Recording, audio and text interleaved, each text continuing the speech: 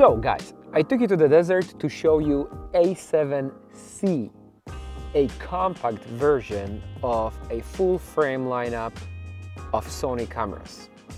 And this is awesome because in my personal taste, this was always the best idea, to give you as much as possible in the smallest form factor and lightest body possible.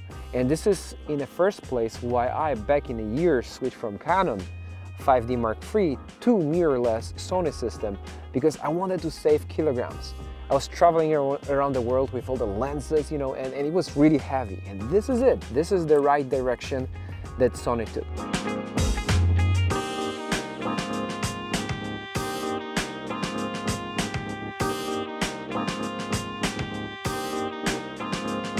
So what are the most important features I just want to share with you right now? Because I spent some quality time with this camera, and one of the features is one of those features known already from A7S III, which is a record button on the top here, and you also have a fully articulating screen, which is so awesome for vlogging. And by the way, later I will show you how is it to vlog with this camera. And from my test already, it is awesome. The other thing maybe worth mentioning is just one SD slot. We have to remember that there are some things they had to sacrifice because of the form factor. And the most important thing is when you take off the lens, you have this huge full frame sensor here. Boom, look at that. And at the first glance, it looks like a APS-C, a crop sensor, but no, it's a full frame camera. The other thing that I really like they introduced is this digital audio interface. Well, this interface was already introduced in A7R4, so you don't need an analog signal to record sound anymore. This sound is recorded directly, digitally to your recording, which is awesome. Of course, you need a specific microphone from Sony, and I think that in one of the videos I will definitely want to cover that. If you don't want to use this microphone, you of course have a jack here, a microphone jack. And what I like a lot is that both HDMI phones and USB-C port are, like, you know, placed horizontally here. So when you are recording and you want to see yourself and using, for example, external power bank, which is possible, so you can record forever actually, it doesn't obscure your vision here. This is awesome. I don't know if this is something that happened by accident or is it like designed, but anyways, if you are recording 16:9, it won't obscure your vision. Awesome, thank you Sony. It does use, oh, somebody's flying drone over here, over the desert. It does use a Z battery, so-called Z battery, NPF-Z100, which is a very capable battery. And later on in the conclusions, I will tell you how many pictures and how long can it record on that battery. The other thing is that it has a classic Sony menu. Let me just present you with menu. There you go. So this is a classic horizontal menu, like you know from older cameras. And one of the things that to me is one of the key features here, that this camera does have a color science of A7R4, which is awesome because it's a significantly improved color science that is responsible for better skin tones. And just right now you can see on the screen a portraits with improved and enhanced skin tones, and both in recording, like in a video mode, and in photo mode. So those are some awesome things. The other thing that I tested and you can see right now is a image stabilization. It does have a 5 EV image stabilization, which is awesome for this small form factor, 5 axis. It doesn't replace the gimbal for sure, but you can get some stable shots. This one is shot in some extreme situations. I'm going down the mountain with my friend Christoph, and look at that. It's not maybe stable, but it is definitely stabilized, so you can kind of use it. But image stabilization seems to me at least good enough for vlogging.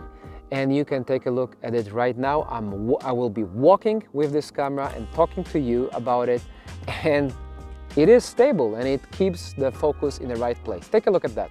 To vlog with this camera, I'm using this flip out screen with eye focus priority, and it does some tracking here.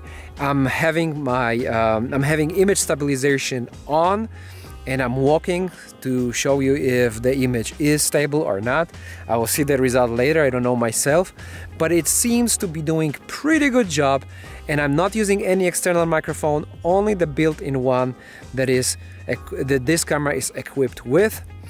On the right side I have the flip out screen that I can see my face if I'm still framing myself or not.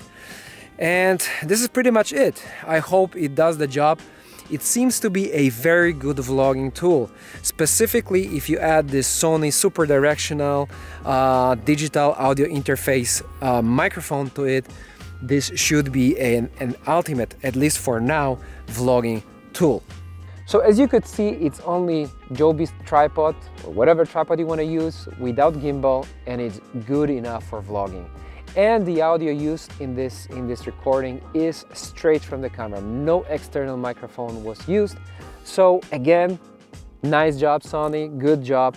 And one of the things you want to take a look at is dynamic range. This camera boasts with, as far as I remember, is it 14 stops? I think 14 stops. I will check it later in the specs, but I think 14 stops. And take a look at this file. It is really good. It is like small body, and you get a professional looking images. I cannot expect anything more. Like 24 megapixels. It's awesome. For me as a stock videographer, stock photographer, this is totally enough. And everything, once again, in such a small and nice looking body. It does have a touchscreen to manipulate with autofocus. However, it's not a fully operational touchscreen, so you cannot, touch on the menu here. It will do nothing. However, the autofocus system is improved here, and you have 5 degrees or 5, I don't know, like settings of autofocus response time, from this very fast to very slow cinematic response time, and you can use it with your finger, which is awesome, and you can see the video right now.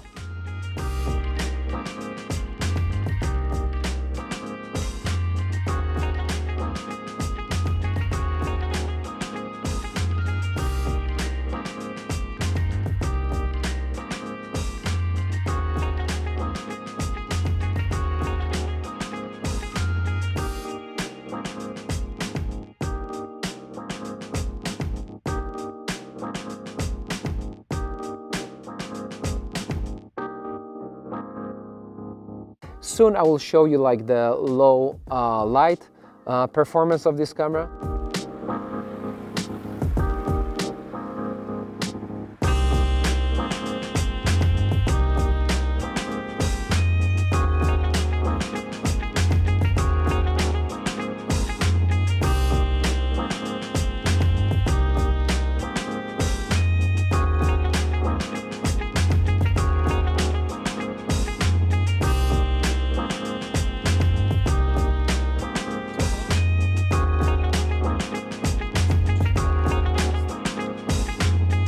Okay, ergonomically, this camera is, or generally Sony lineup is improving and improving. I already mentioned this big record button that is great for vloggers, and you don't have to search for it. You can see it clearly. It's a red record button.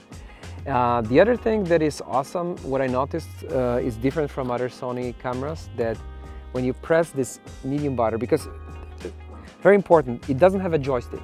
I love joysticks, but the solution here is pretty nice. So you press the middle button here, the central one, and then you use this dial button as joystick. And it will stay like that until you press the middle button again. So it doesn't come back to, to this like non-adjustable mode until you ask it to do it. So this is awesome, you see, and it's back, then you click again, and you can use autofocus system again.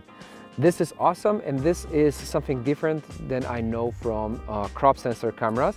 The other change here is that there's only one dial button here to change either f-stop or to change, oh, you can see, you see, there's no front one.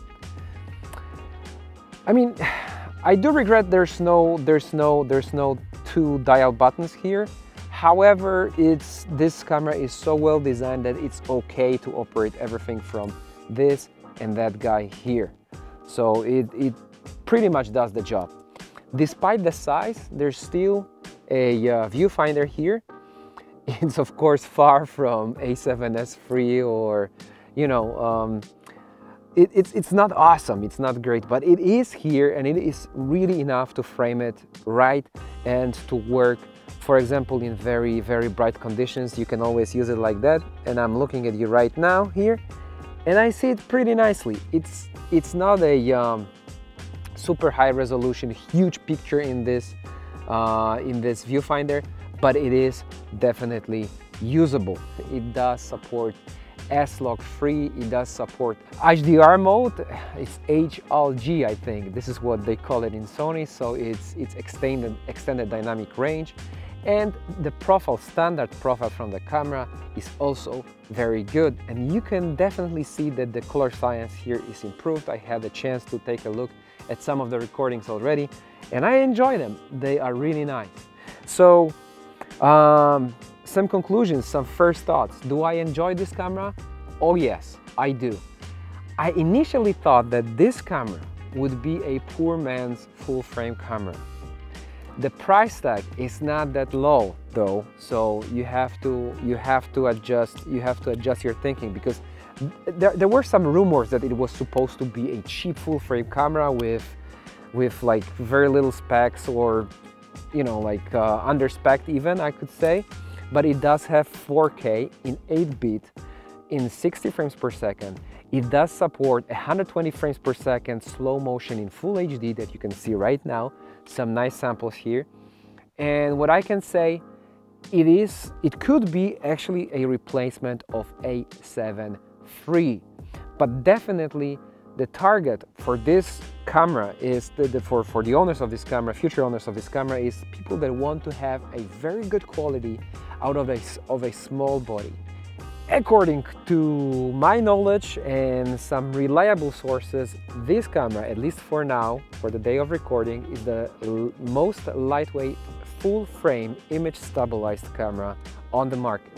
The only other camera that is as light and even smaller than this one is Sigma FT. However, Sigma is not equipped with 5-axis image stabilization.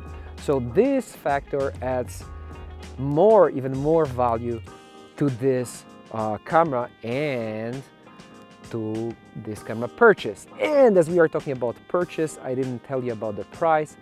I think this is something around $2,000, which is not that great as I thought it would be, honestly. However, there were some rumors that this camera is supposed to be a poor man's full frame camera, which is not exactly true.